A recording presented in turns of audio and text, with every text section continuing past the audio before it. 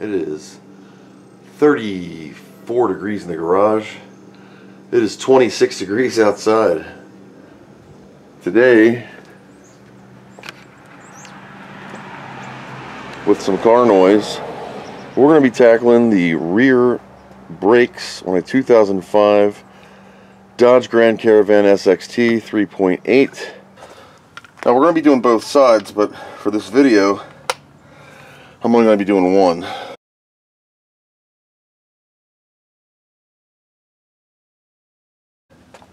This brake has the emergency brake housed in it. I need gloves.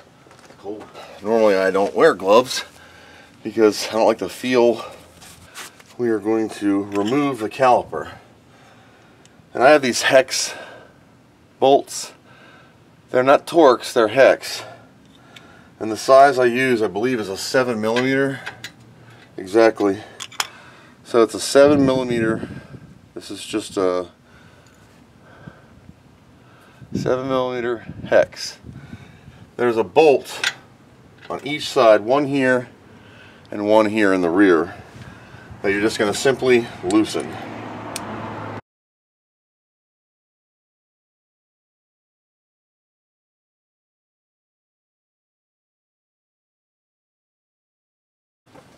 I'm just using my usual PB blaster here.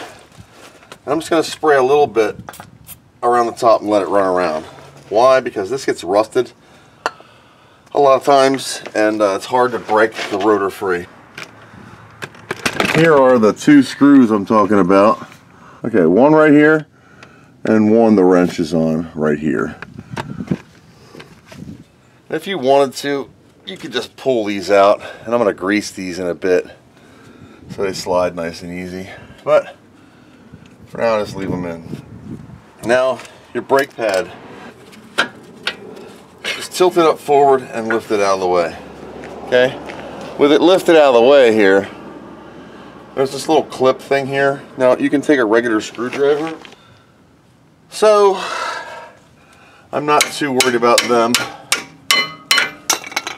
If I smack it with a screwdriver, you can pull the pad, inboard, and the outer totally out. Now, I use a big C-clamp. I'm tripping over air hoses. I use a big C-clamp and go over the entire piston.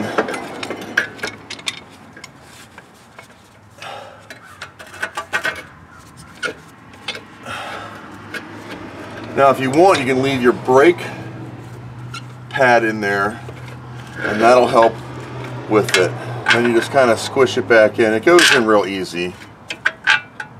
And that's it. So with that done, don't let this hang on the brake hose. I just kind of hold it for a second. What you can do is, remember we squished that stuff. We can actually start to jiggle our rotor off.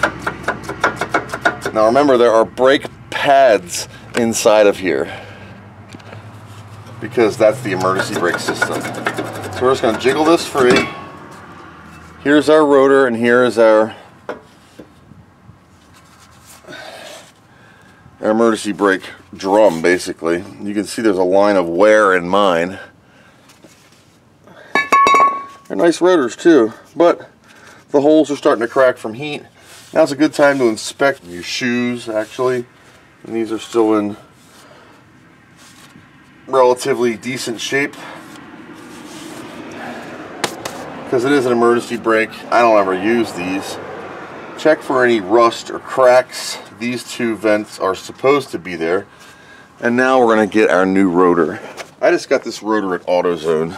It's part number 5383. It's a Duralast. It comes with a 3-year warranty. It's not their Duralast Premium. It's just Duralast. When you take your rotor out of the box, it's usually wrapped in plastic.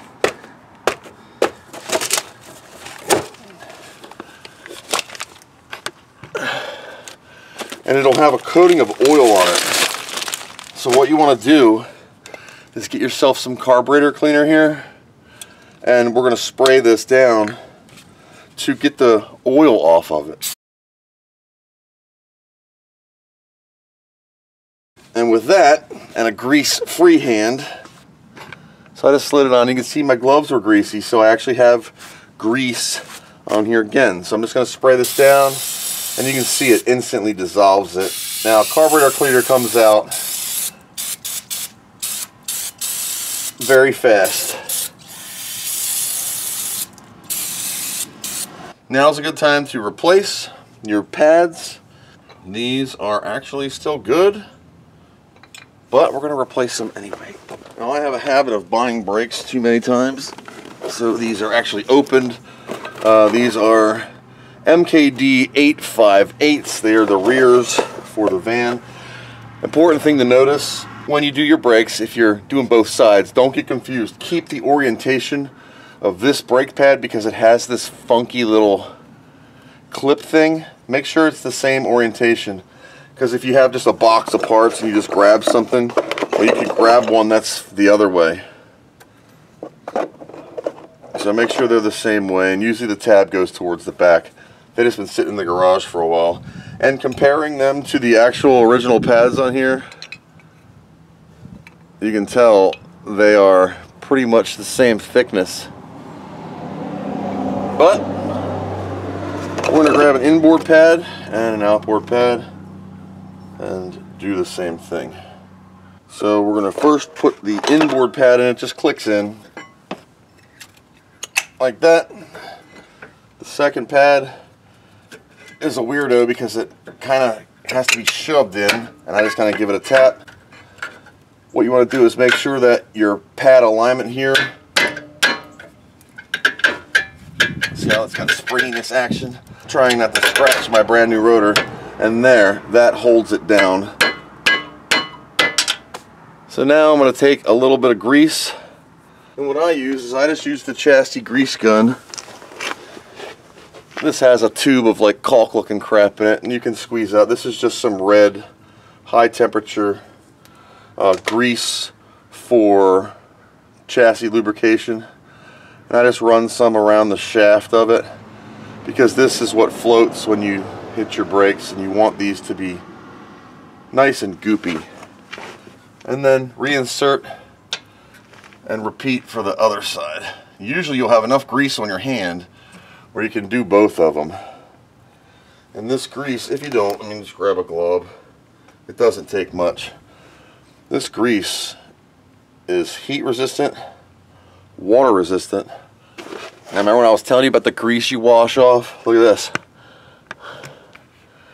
That dark spot is the oils removed from that new rotor and my hand that one time. So now we're going to use our socket, and we're going to tighten these bolts back up, and I'm going to push in on this rotor a little bit. Minus my fingerprints, I will give it another final spray. I guess I shouldn't use the crusty rag to wipe fingerprints off. I'm just getting globs of grease off. I'll give it one final quick spray of carb cleaner. Now this stuff comes out fast, but if you hold it just a little bit, it won't blast out at 600 miles an hour. We'll let that dry. Then we'll put our tire back on, and that is how easy it is to do rear brakes on a 2005 Dodge Grand Caravan SXT. I'm going to repeat this on the other side. So that's it. As always, thank you for watching, and I hope you learned something.